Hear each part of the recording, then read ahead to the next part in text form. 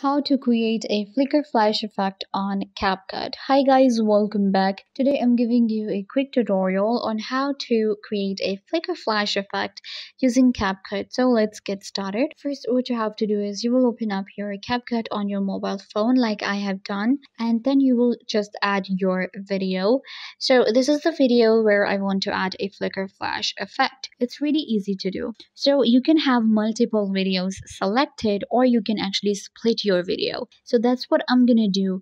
And I'm gonna just select the video and click on split, and then I'm gonna select from here and split. I'm just gonna split it into few parts so that I have short few of the few footage. So I'm just gonna again do that and split. Okay, perfect. So now I have these, different videos, and I can create a flicker flash effect. So for that, we will actually have to click on this plus button right here.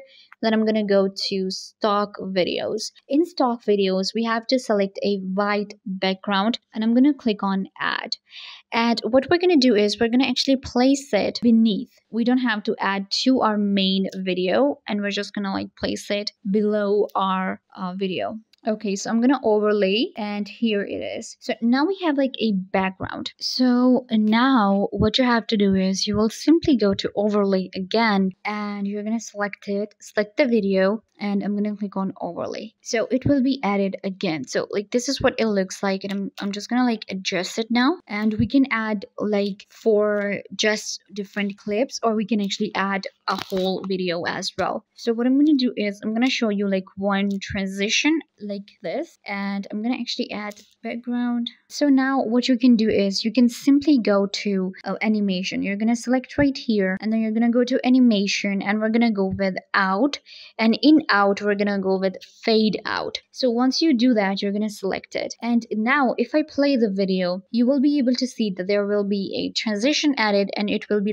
you can see right here a flicker flash that we can add right here. So you can just add a white background, and it will actually help us and help you to add a flicker effect. And this is how you can also go ahead and create a flicker flash effect on Capcut. Don't forget to give this video a big thumbs up, leave a comment down below, turn on bell notification, and subscribe to the YouTube channel.